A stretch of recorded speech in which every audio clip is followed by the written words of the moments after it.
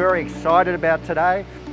It's the culmination of a lot of hard work, the culmination of a lot of faith from a number of shareholders, other businesses who have supported us through this process to build our technology up, which culminates in this technology physically being transported in a working module that we will take from Australia to Amsterdam. We are looking for a first world country that was quite progressive in its views on waste to energy, and Amsterdam fit the bill very nicely. These modules incorporate the company's state-of-the-art technology, which enables us to convert waste plastic to road-ready fuel.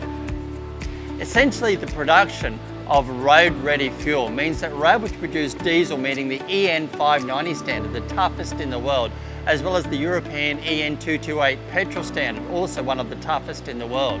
But at the end of the day, that means that this fuel requires no further work to go straight into every vehicle on the road. Other technologies around the world produce a light sweet crude oil, which must then be further refined in a conventional oil refinery in order to meet these standards.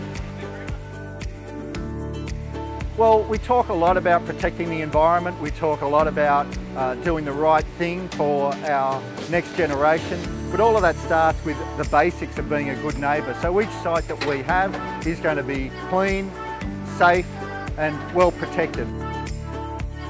In addition to that, we provide the local community with jobs, we provide work, we invest money in the construction. So overall, we want to be welcomed by each community, as we have been in Amsterdam, so that we can roll out our solution to other countries throughout the world. These plants have been designed from the ground up to minimise all emissions from feedstock to finished product.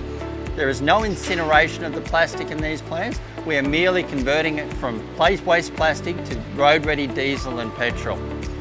The noise coming from these facilities is extremely low. You can have a normal conversation in the plant.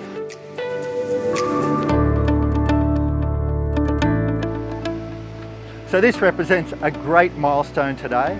It represents the culmination of the technology coming together into working units. So once we were able to deliver this to Amsterdam, the next stage is then to finish the plant, obviously, around these units so that we can be selling fuel during the course of 2019. I'm very pleased for everybody who has helped us along the way, that they can see this milestone, see this contribution actually moving forward and seeing all the hard work coming together on this day.